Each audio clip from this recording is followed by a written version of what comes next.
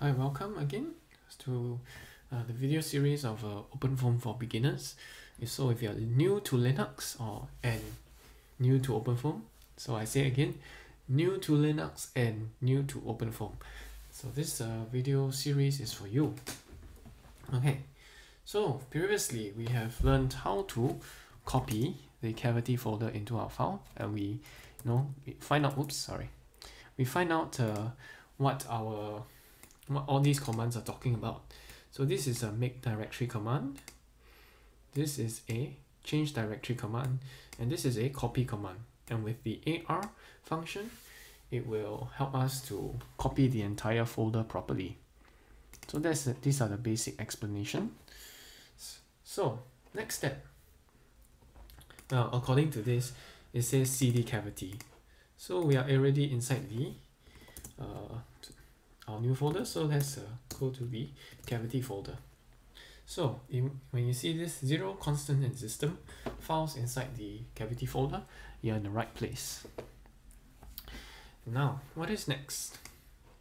So we want to explore the block mesh command today. So what is block mesh? Well, to understand what block mesh is, you must know what finite element analysis is. So if you're not sure what finite element analysis or FEM is, I'll have a link in the video below, or rather in the description section. That it shows a very good explanation of what a mesh is. Okay. So let me see. I think I've put it here somewhere inside this file. Oopsie. Yeah. So yeah, the video. Okay, so what does block mesh do? Well, OpenFOAM actually solves a lot of differential equations through finite element analysis. So we have talked about that already. What is finite element analysis? There'll be a video for that. So inside this video, what we are basically doing is chopping up the entire problem into tiny bits, into individual blocks. So for us, we'll have to tell OpenFOAM to do that. And that's what the block mesh command is for. And how do we tell OpenFOAM how to set up the how to chop up the problem or do a proper meshing? So we can go into the one of these folders to find the block mesh file. Anything to do with block mesh. So let's try system first.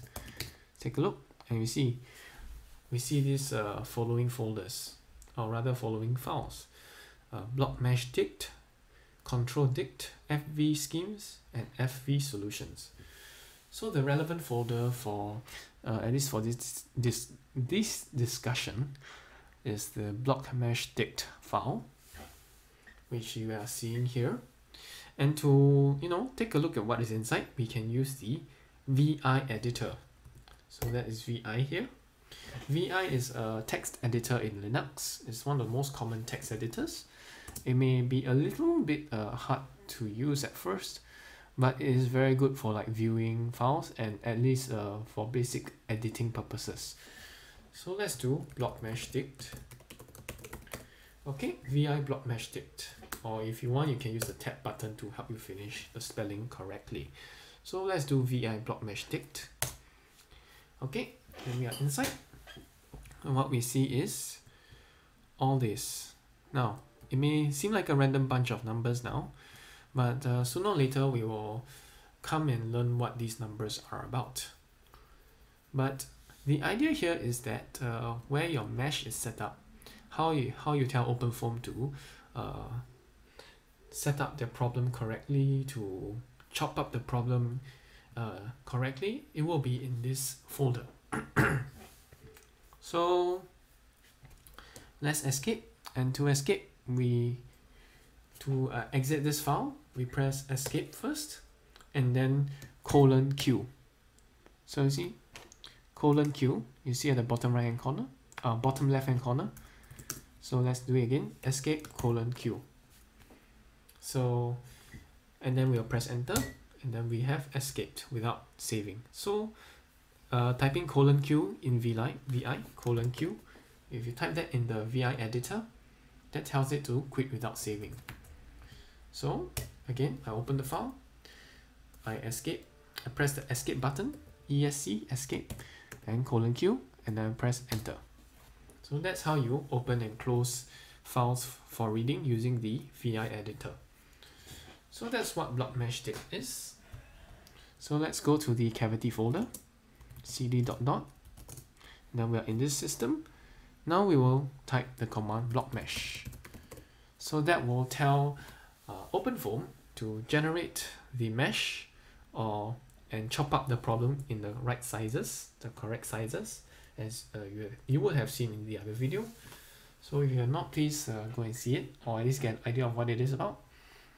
So press enter, and that indicates that the block mesh file has been running correctly. So let's ls. Yep. So these are the same 3 folders we have here, but we have the correct block meshing. Or rather, yeah, we have already generated the system mesh. So that is part 1. I'm just explaining to you what each step is so we can learn. Alright, what is this next step? IcoFoam. What is IcoFoam? Okay, IcoFoam is the incompressible, ICO. I think ICO stands for incompressible. I could be wrong, but that's how I remember things. So ICO foam, IcoFoam. Okay, just spell it right. IcoFoam will tell OpenFOAM to start solving the equations. So let's type that. And if it's running correctly, it should be showing you this. So let's take a look. Yes, you should see these folders appear if you run IcoFoam correctly. And now, well, okay, you have all this data that is generated by OpenFOAM. How do you see where the data is? Okay, well, the thing is, you will probably want to use paraview to navigate to this folder. Okay, but how are we going to do that? How are we going to find the folder using the Windows Explorer? Because paraview, this is a, when you open paraview up, so I'm going to open paraview up now. So you see, normally it will start at the desktop. Okay, so ignore what I have here because I've already set up the file correctly. It will normally navigate to the desktop. Okay, navigate to the desktop on my documents. So these are very easy places. So ideally your cavity file should be there, but if it is not there, don't worry, there's a workaround. So my personal workaround is, okay, I'm going to minimize all the windows. Okay, I gotta minimize all the windows. Alright, so what I have here is a shortcut. Alright, so what does this shortcut bring me to? This shortcut will bring me to wherever the main file system is for the Linux. So you see these files here are the same as these files here. Can you see? OpenFOAM files, Anaconda 3, okay, OpenFOAM files, Anaconda 3, and a bunch of other hidden files and folders. So if you don't know where this is, don't worry, I'm going to bring you through it. So it has, if you look at the address bar on top here, it has to do somewhere with the app data files. So let's go back. Okay, let's go to app data. How do we find app data? You start from Windows, you go to users, and you go to your username, and you find app data. So okay, let's go track that down. See users, your username, and we have to find app data. So that's the first part. Now you see app data is a hidden file or hidden folder. So you have to make sure your files and folders are unhidden so that you can find where app data is. If not, yeah, I assume you know how to do this. So now you are at app data. What do you do? Alright, I'm going to show you the full address. So it tells you to go to local packages and local and packages. So let's go local and packages. Where's packages? Here are packages. So that's where your navigation should be. See users, your username, app data, local packages, and then we'll need to look for Ubuntu on Windows, the canonical group limited. So this file that says canonical group limited Ubuntu on Windows, that's the file you navigate to. Okay, so what's next? We need to go to local state, root fs, home, and that's where you are. So local state, look for the local state folder, go to the root fs folder, and go to, okay, I can't remember, I'll keep having to look back. Root fs, home, and then, yeah. So this is your root folder inside the Linux, Windows subsystem for Linux. If you type cd or cd /, you are in the root folder. You see, pin, boot, dev, etc. home, init, blah, blah, blah, blah, blah.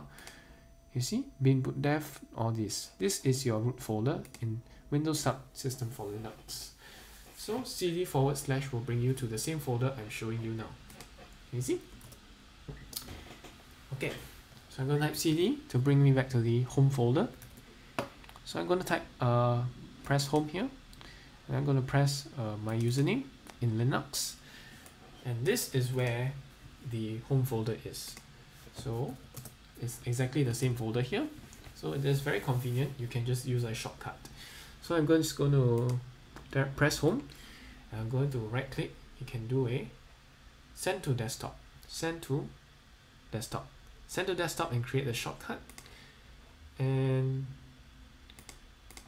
okay, if you do that, you will have a shortcut on the desktop here, and that will help you find the files easily.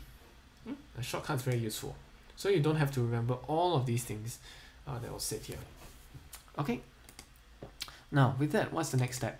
Next step is that we want to visualize the file. So this was an old folder, old file, I'm just going to delete that.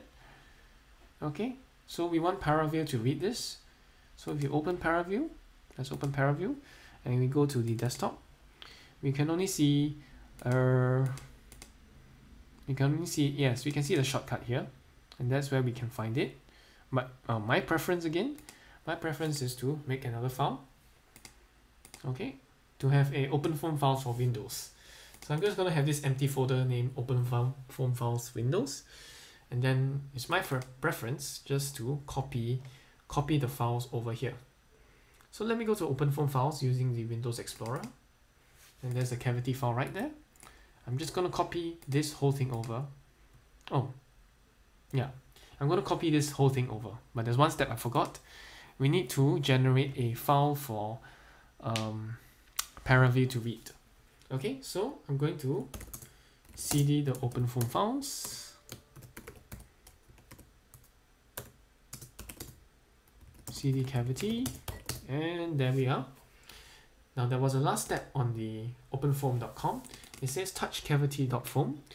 Now what this does is that it makes a paraview readable file. So I'm going to do that. Cavity.foam.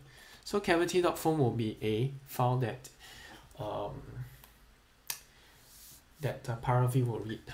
Just to demonstrate, I'm just going to name it slightly different. So I'm going to type my cavity, not my cavity, actually, yeah, I hopefully don't have dental cavities. But anyway, that's a very lame pun joke. Okay, touch my cavity.foam. There you go. My cavity.foam will be there. And now, since we have a paraview readable file, let's copy everything over. Dum dum dum.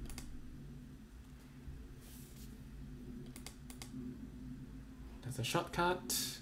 I'm going to open foam files. Cavity is there. I'm going to copy, and I'm going to paste here.